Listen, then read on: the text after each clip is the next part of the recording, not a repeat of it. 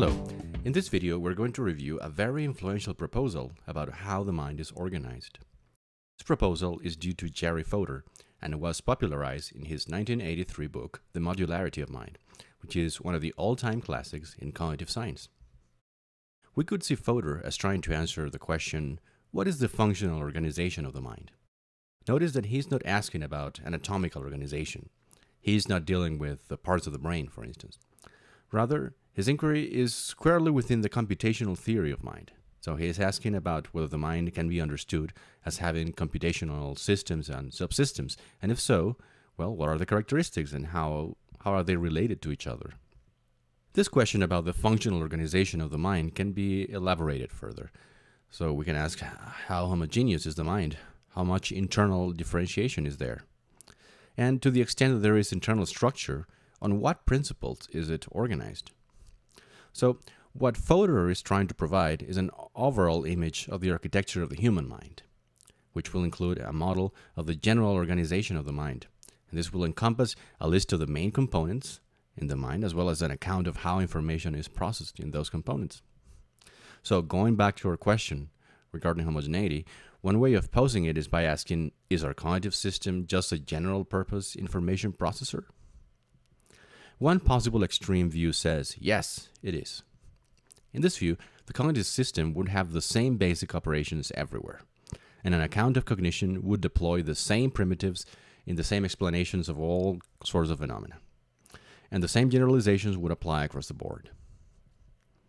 Under this view, our cognitive system is functionally undifferentiated, again, homogeneous. So exactly the same kind of information, or similar, happens everywhere. The same kind of information processing. Again, under this view, we have the same basic principles applying to different capacities. A historical example of this would perhaps be the classical British associationists. Notice that I say perhaps. So they propose that the basic unifying principle underlying the variety or apparent variety of mental phenomena is the association of ideas, and that all that there is to perception, memory, imagination, and the other phenomena is, well, ideas being associated according to the principles of contiguity, resemblance, and causality, for instance. Right? And that applies to, again, explaining music, language, perception, social inference, anything. In any case, what we have is the same kind of general resource being deployed for particular tasks. There is no internal specialization to speak of. And this is what is depicted in this diagram. Exactly the same cognitive engine applied to all sorts of capacities and tasks. Now, this is a view that hardly anyone holds, but it's good to keep it in mind because it is a good contrast with Fodor's view. So most researchers, I think, would admit that there is some degree of internal differentiation in the mind. So the question is, what are the main lines along which the mind is divided? Here we can find two opposing views. On the one side, there are those who think that the mind is divided according to the content of the information being processed. For instance, some subsystems would deal with basic visual stimuli. Some would be specialized for the processing of faces. Some other would be devoted to the processing of speech, so on. The opposing view says that the mind is organized not around kinds of contents, but around the different kinds of processes it carries out. So you have a division among perceptual processes, learning processes, memory, attention, etc. This seems to be the more traditional or the more standard view, and it's probably what you find in most introductory psychology textbooks, where you have a chapter for sense perception, another one for attention, and so on. The first type of organization by content, is what Fodor calls vertical organization. And the second, organization by process, is called horizontal organization. A couple of words about horizontal organization. So this is the view favored throughout much of the 20th century. According to this position, the mind contains a series of domain-general, all-purpose processes. So we're saying domain-general in that we have, for instance, the same central resource, say a suite of learning mechanisms, which is deployed to different tasks, from playing chess to riding bicycles to checking whether someone is lying, for instance. So here you have a diagram which depicts a cognitive system with pure horizontal organization. The mind contains a series of general purpose mechanisms or processes which again are applied to different tasks. So for instance, general purpose system 1 could be a set of memory processes. General purpose system 2 could be a set of learning procedures. General purpose system 3 could be the organism's general attentional resources. So capacity 1, on the other hand, might be playing the cello. Capacity 2, might be deciding where to invest your money.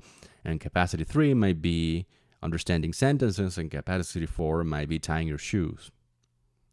So what this diagram tells us is that the same memory, learning, and attentional systems would be recruited, in different ways, of course, to deal with tasks as diverse as tying your shoes and making investment decisions. And what about pure vertical organization? Under this view, for each of a relevant subset of our different cognitive capacities or tasks, there is an autonomous, dedicated system. And so each of these systems has its own representational types, databases, and operations. In this case, rather than consisting in a set of general purpose tools, the mind would be comprised of domain-specific, special-purpose processors. This diagram illustrates a system comprised of a series of subcomponents, each devoted to a given capacity and endowed with some special purpose resources and mechanisms. So, for instance, the first box might be a system devoted to face recognition. The second would be a system for linguistic processing. The third would be for attributing mental states to people. The fourth would be for detecting geometrical relations, etc. Also, notice that there is no crosstalk between these systems, and that each of them has its own proprietary body of information and algorithms, for instance. So that the primitives employed by the language capacity may be very different from those of the geometrical capacity, for instance. Now, Fodor thinks that for certain very important parts of the mind, the vertical approach is the correct one. So, what does Fodor propose in the modularity of mind? To start with, Fodor distinguishes three different kinds of cognitive systems. The first and more peripheral ones are the transducers, which have the job of translating physical stimuli into a format that can be used by the brain. Now, Fodor does not devote much space to transducers, so neither will we. Rather, his emphasis is on the last two. The job of the input systems is to get information to the central processor. That is, they mediate between transducer outputs and central cognitive mechanisms. In this group, Fodor includes the sensory systems, and interestingly, the language processing system too, and that is an input-output device. That's how he conceives it. Finally, we have the central system, which is in charge of establishing beliefs about the world and drawing inferences on the basis of these beliefs. Fodor thinks that the input systems have characteristics that set them apart from the central system in quite significant ways. In fact, he says that input systems, unlike the central system, are modular in nature. But what is a module, then? In the modularity of mind, Fodor does not propose a definition of a module. Rather, he is interested in identifying a natural kind, that is, a non-arbitrary category to which a systematic body of generalizations would apply. So what Fodor says is that a cognitive system is modular to the extent that it exhibits the following characteristics. First, modules are domain-specific. This means that they tend to be specialized for one particular kind of information. This is a very important property, and we will discuss it in more detail later on. Second, we have mandatory operations. This means that modular processes will apply whenever they can apply, whether you want it or not. So, if you open your eyes, you can't prevent your visual system from presenting you a scene, and you cannot force yourself to perceive only shape, but not orientation. Moreover, if someone speaks to you, you can't help but hear the sounds they are emitting as language. Try as hard as you may, you cannot sidestep the linguistic aspects of the stimulus and simply hear it as a series of noises. So, one of the things that Fodor says about modules is that they're a bit like reflexes. So, if somebody draws their fist close to your face as if to punch you, then you quickly and involuntarily close your eyes. You don't deliberate about the whole thing, weighing the pros and cons of closing your eyes. Well, the same happens to modules. they operate whether you want it or not, right? And in this sense, they're a bit like cognitive reflexes. Also, central systems have little or no access to the information inside the modules, so that from the central system point of view, modules are black boxes, so to speak. So more about this in a moment. Fast processing is something that also characterizes modules in Fodor's view. So think about how long it takes you to understand the sentences I'm uttering or the visual scene before you. It takes you in the order of milliseconds, which is almost, it seems instantaneous, especially when you compare it with, say, conscious problem solving. Modules also tend to have a limited accessibility to the central system. This means that they operate according to their own processes and information and can't make use of information that is centrally held, such as beliefs. Again, we'll take this up in a moment. They also tend to have shallow outputs. For instance, what a parsing module outputs to the central system is a mere sketch of the structure and overall content of the sentence you are hearing, rather than an elaborate, precise, and fully worked out interpretation. Something similar would be said of the early visual system, for instance. So a visual module could deliver the content, "This is a square," but not the content, "This is an instance of a German expressionist painting." And a module can output the recognition of a face, but not the content, "The all-time youngest chair of the history department." Fodor also speculates that many modules may have a fixed neural architecture, though he doesn't put much emphasis on this.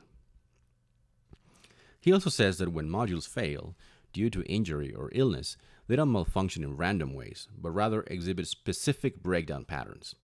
So, for example, we have associated with the linguistic system a series of aphasias, and damages to particular subsystems of the visual system manifest themselves in characteristic syndromes, such as the different kinds of agnosias. Finally, modules show a characteristic ontogenetic pace and sequencing. Ontogenetic means related to the development of the individual. So what Fodor is pointing out is that modules tend to follow specific developmental paths and timelines.